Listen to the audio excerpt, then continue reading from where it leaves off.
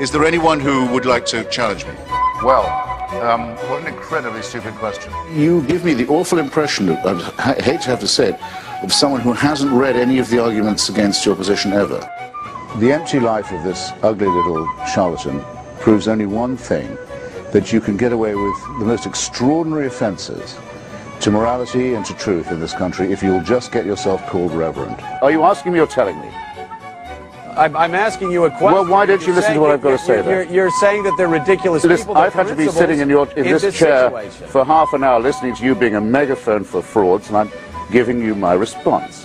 People like that should be out in the street shouting and hollering with a cardboard sign and selling pencils from a cup. Guys, stop. God bless us all. Just stop and let's have a meaningful conversation instead of people talking on top of each other. Don't invite me on and tell me to keep quiet. Your audience, which will clap apparently anything, is frivolous. No, I'm just saying. That's what I said. You took up all the time for my answer with your long, well, unlettered question.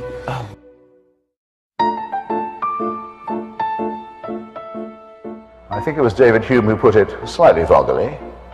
This was again about the virgin birth, I think. Which is more likely, that the whole natural order is suspended, or that a Jewish minx should tell a lie? There has to be an answer to this kind of question.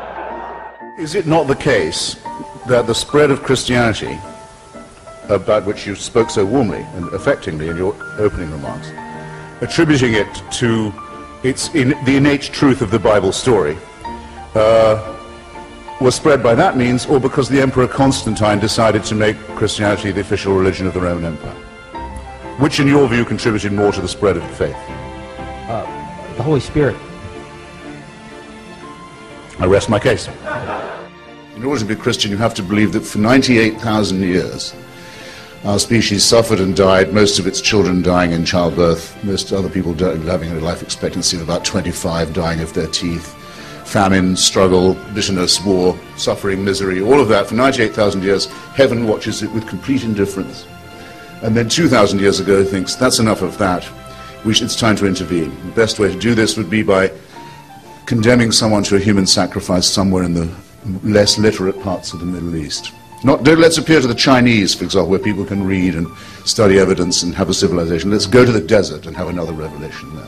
This is nonsense. It can't be believed by a thinking person. All of this could be part of a plan. There is no way an atheist can prove it's not. But it's some plan, isn't it? With mass destruction, pitiless extermination, annihilation going on all the time, and all of this set in motion on a scale that's absolutely beyond our imagination, in order that the Pope can tell people not to jerk off.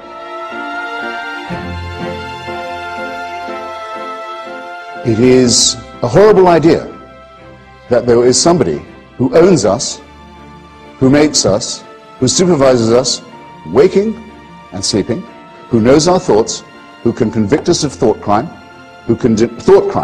just for what we think.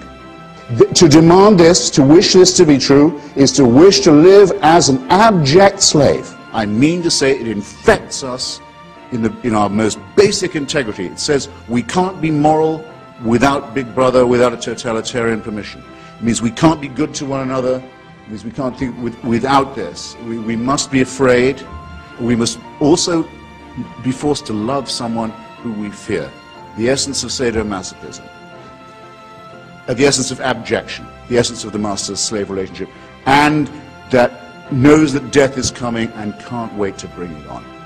I say this is evil, and though I do some nights stay home, I enjoy more the nights when I go out and fight against this ultimate wickedness and ultimate stupidity. And I'll tell you something, if I was told to do what all monotheists are told to do, and admire the man who said, yes, I'll gut my kid to show my love of God, I'd say, no, fuck you.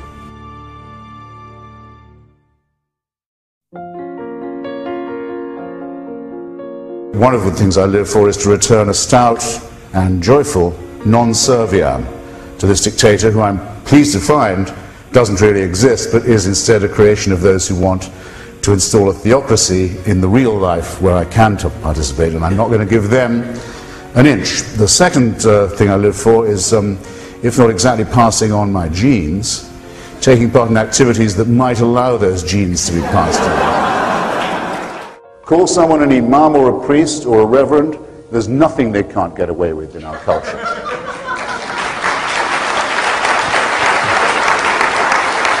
If I could change one thing, it would be that. The second would be when someone gets up and says, I'm a person of faith, that they don't get respect for it. They think that's a respect-producing statement. I am a person of faith. You know, I'm a person who will believe practically anything on no evidence at all. I think what I mainly live for is contemplating the misfortunes of other people. Well, that leads me to a very... That and vindication, being proved repeatedly and over again right when other people were wrong. That does a lot for me.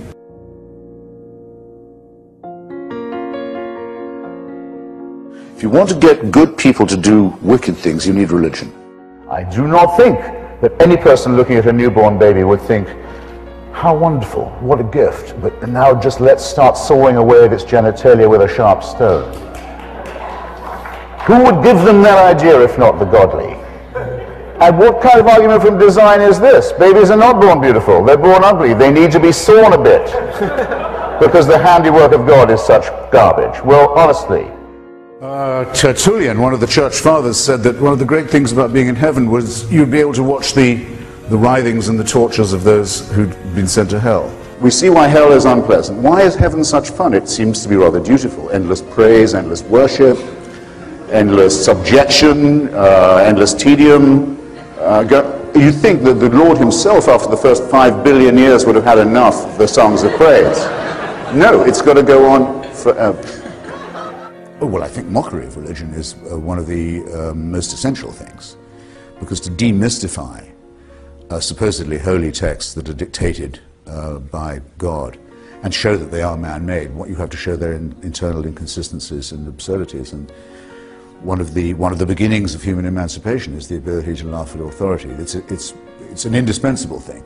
People can call it blasphemy if they like, but if they call it that, they have to assume that there's something to be blasphemed, some divine word. Well, I don't accept the premise. I dare say you know what the Buddhist says to the hot dog vendor. You don't?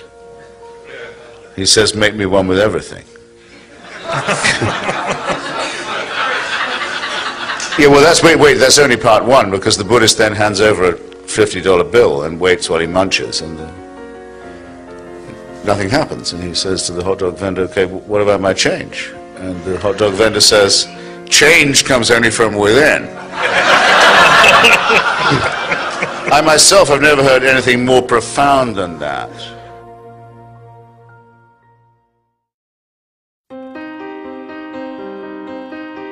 I know what's coming. I know no one beats these odds, and it's a matter of getting used to that and growing up and realizing that you're expelled from your mother's uterus as if shot from a cannon towards a barn door studded with old nail files and rusty hooks.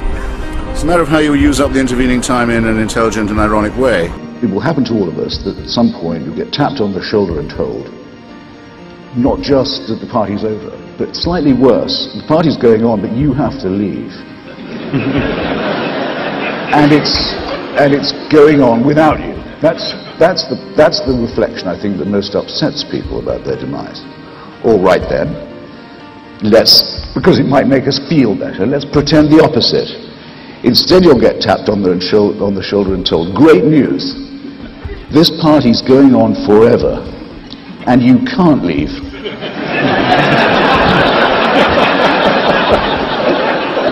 You've got to stay. The boss says so, and he also insists that you have a good time. To me, the offer of certainty, the offer of complete security, the offer of an impermeable faith that can't give way, is an offer of something not worth having. And I'd urge you to look at those of you who tell you, those people who tell you at your age that you're dead till you believe as they do. What a terrible thing to be telling to children. And that you can only live, and that you can only live by accepting an absolute authority. Don't think of that as a gift. Think of it as a poisoned chalice. Push it aside, however tempting it is. take the risk of thinking for yourself. Much more happiness, truth, beauty, and wisdom will come to you that way. Thank you. How much longer are you going to do this? Till I drop.